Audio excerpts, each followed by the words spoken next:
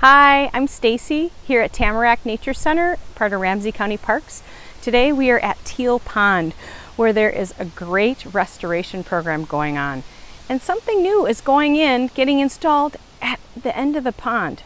Let's go check it out and find out what it is and what it's for.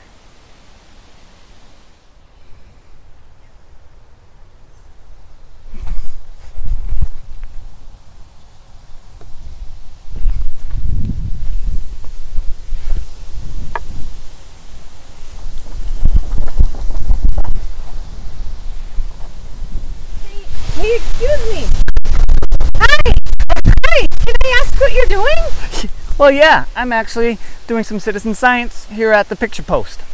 Oh my gosh, picture post. Oh wait, I'm sorry. I didn't introduce myself. How rude. I'm Stacy. I'm one of the naturalists here. What's your name? Oh yeah, my name is Nick Voss. I come from VLAWMO, the Vadnais Lake Area Water Management Organization. Whew, that's a mouthful. Sounds pretty cool. You've got a cape on. Are you a superhero too? Yeah, I am. What is your superpower?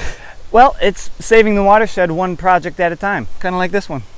Whoa, oh wait, you said picture post? And what is a picture post? Well, picture post is a way to practice phenology, and that's just a fancy way to say watching changes in the environment over time. Cool. So how do you use it? Yeah, like I was just doing, I take a photo at each location, at each angle on the octagon. So we start over here at northwest, and then we are going to be moving around, taking a picture to capture this panorama of the Teal Pond restoration site. Cool. So why are you doing it here?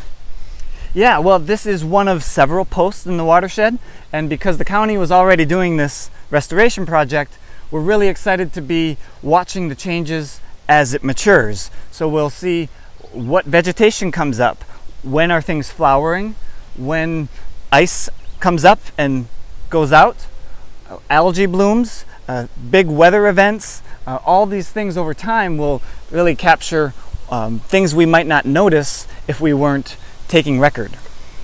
Sounds awesome. So wait a minute. Do you have to be like a professional photographer or a biologist to do this? Yeah, good question. And no worries, no intimidation. It's just being sure that the picture doesn't capture the bottom ledge, and it's just facing that direction. And that's all there is to it. Cool. So where do all these pictures go then? After you take the photos, you can use the iPhone app to upload them to the Picture Post website, or upload directly to the Picture Post website from any computer. Oh, cool. So is this the only place around here that has a picture post? There's several others here in the VLAWMO watershed. We've got one at the Vadnais Sucker Lake channel, and that's just south of Highway 96 in the county park. We've got a couple in North Oaks on Pleasant Lake, and then one more on Birch Lake on the north shoreline.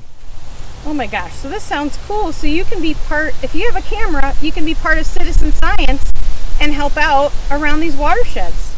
Exactly. As long as we're adding the data, the photos, we can be learning about phenology and about what to look at in the process. So even if you don't really know what you're taking a picture of, we'll be learning as we go. This sounds great.